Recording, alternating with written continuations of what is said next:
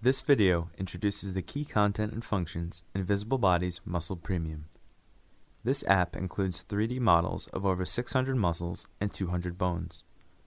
Pins on muscles and paint on bones offer a rich understanding of muscle origins and insertions. Ligaments and nerves provide information about joint function and muscle innervation. 3D animations showcase muscle actions. Here is a quick guide to getting started. From the home screen, tap on the Muscle Action section. This includes dozens of interactive muscle animations that you can view from various perspectives. Customize any view by using one finger to rotate the model, 3 fingers to pan, or pinching opened and closed to zoom in and back out. The Rotate View button moves through a series of preset views. Across the bottom of the screen are buttons to pause the animation, to set it to a particular point, and to read information about the action. Learn more about a particular muscle in the action by selecting it, hearing its pronunciation, trapezius, reading its name, or its definition.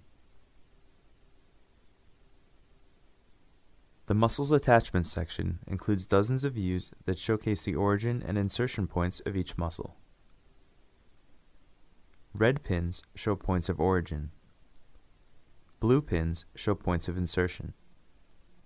To visualize the surface area of an attachment, go to the Tools menu and turn on Landmark Map. Then, fade the muscle. Under the Tools menu, there are options to turn pins and paint on or off. Double-tap a structure to center it. If a muscle is selected, a pop-up menu with its name appears, along with the pronunciation icon. gluteus minimus.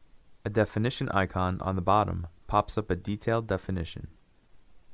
To add more anatomy to any view, select the structure name and tap on the listing at the top of the screen. Or go to the More menu and use the Search and Add functions.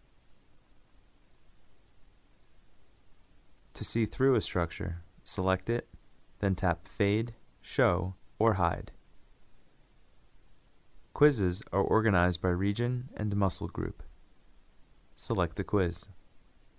Find the structure, highlight the answer, and tap on Submit. Thank you for watching this quick start tutorial. More details are available in the Apps Help section and online.